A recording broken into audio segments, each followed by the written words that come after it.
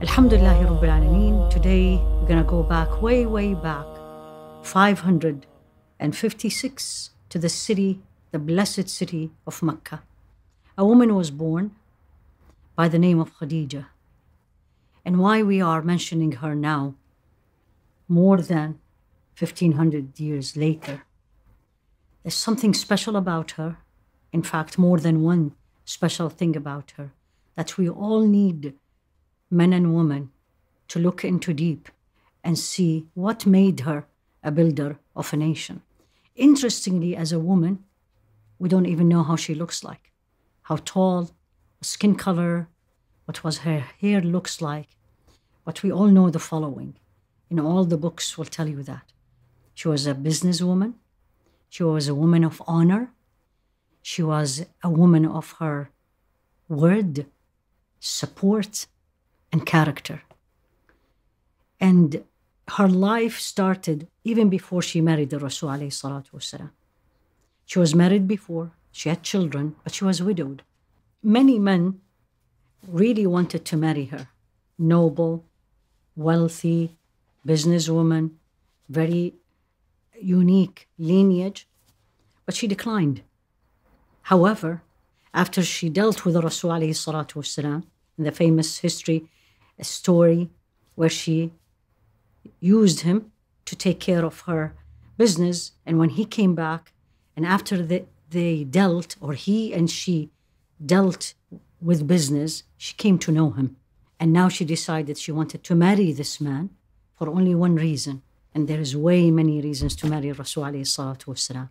But for her at that time was a noble man, a trustworthy man. And he was not rich, alayhi salatu wasalam. Then another obstacle. She was older than him. But for her was not an issue, and for sure for him was not an issue. The only issue he had, that she is rich and she may not want him. But she did. And in fact, she sent someone to him and saying, "Why are you not married yet?"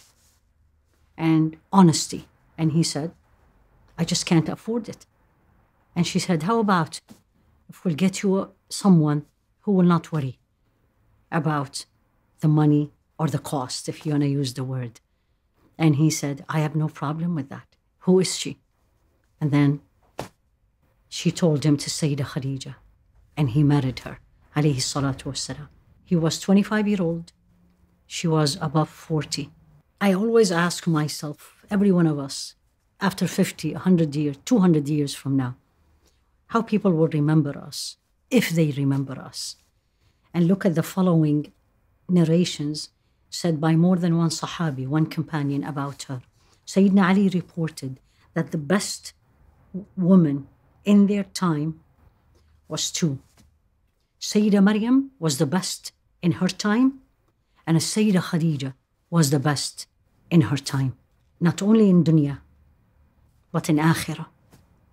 You always wonder, what will make me and you the best person, a man or a woman, of my time, let alone 1,000 years later, and most importantly in Jannah.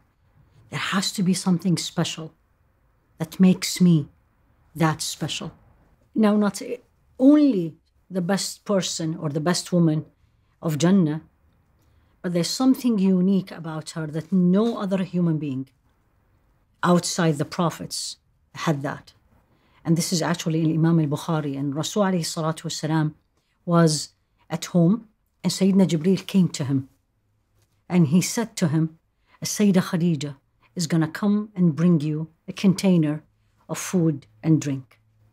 And when she brings that, feel this, tell her the following: Allah send his greetings, and I am sending you a greetings. And give her the glad tiding of a house in Jannah from Reed, and she will not have any pain or sorrow in it. What did she do to have Allah send her a special greeting to her? So what made her so special that best woman in her time, best woman in Jannah, Allah sent her a greeting, Sayyidina Jibreel sent her a greeting? Let's take some highlights. And the first one is just a story very well known to everybody. But let's look into it deeper. So here you go. You're at your home. You come to your wife, and there's something really overwhelming you. And the response of the wife, or vice versa, the wife comes in, and she really had something overwhelming her. And what's the response? So let's go to their house, and let's see what was it. So he comes in after the famous story in the cave, where Sayyidina Jibreel came to him and says, read. And then he responded, I can't read. And again, read. I can't read. Read. I can't read.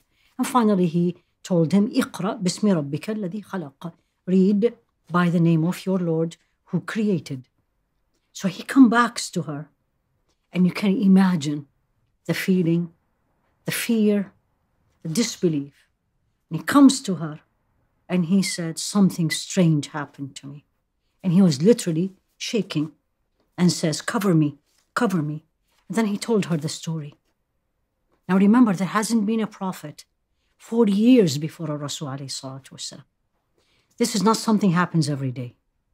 What was her response? That's what made her so special.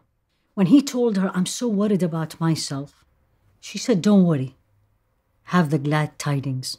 By Allah, Allah will never disgrace you. Why is that? What did she see from him? And she acknowledged it right away and used it in the moment. You keep good relation with the kins, family, regardless. You take good care of them, and you're keen to keep it. This is important for a wife and a husband. 1. Number 2, you're always there when people need you, especially the needy. Number 3, you speak the truth. She acknowledged it.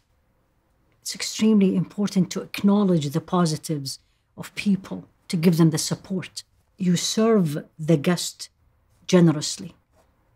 It's all support. The uniqueness about her, to build a nation, to be a builder, to bring positive influence. You need to be positive and bring the positive from people. As we journey through the life of the supporter of Rasul alayhi salatu wasalam, we'll continue tomorrow, inshallah.